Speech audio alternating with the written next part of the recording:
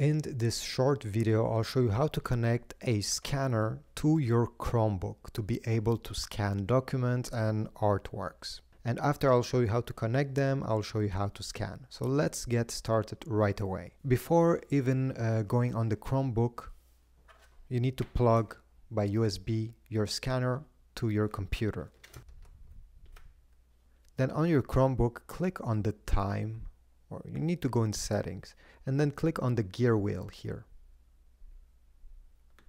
This will open the settings. You can also open the settings by going here. And then once you're in this menu, you're going to go into Advanced, go down, select Print and Scan,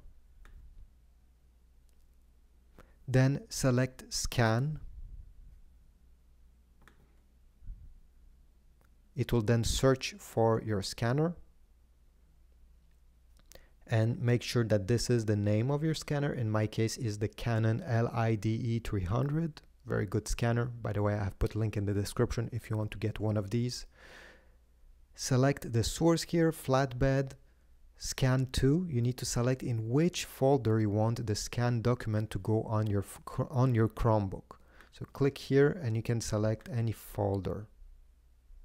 In my case, let me select downloads. This is where I want it to go. And then select the file type. If you're scanning a document, a text document, select PDF. This is the most used format everywhere. If you're scanning a picture, then use JPEG. If you want to combine multiple pages of a document into one single PDF, then you need to check this over here. Save multiple pages to one PDF. You can also select more settings. And this is important, especially if you're scanning artworks or pictures, when you need to have many details. If you're scanning a simple text document, okay, well, you can leave it at 300. You can even lower it to 200 dpi. If you're scanning, again, pictures and you want them to be super crisp and details in your scan, well, then you're going to select the highest number in this list. In my case is 600. For this example, I'll leave it to 200. Then place whatever page you want to scan on the scanner.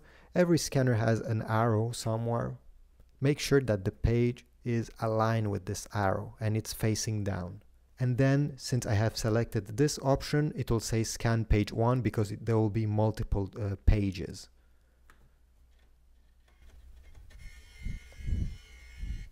Okay, the first page has been scanned. Take it away. And I'll put page number 2. Let's say it's this. Close it and press scan page number 2. Once you're done, you're going to press end and save. It will give you this confirmation and press done to finish. Now, if we're going in the folder where everything has been saved, and downloads over here, the first one, and we open it, we're going to see that both of these pages have been put in one single PDF. So if we go down, here we go, this is the second scan. And if you have 50 pages, well, they will all be one after another. If you just want to scan one page and that's all, well, just don't check the checkbox that I just showed you. So this is it. This is how you connect a scanner to your Chromebook, and you also know how to use it. So thanks for watching. Please leave a comment down below, subscribe to this channel, and I'll see you in the next video.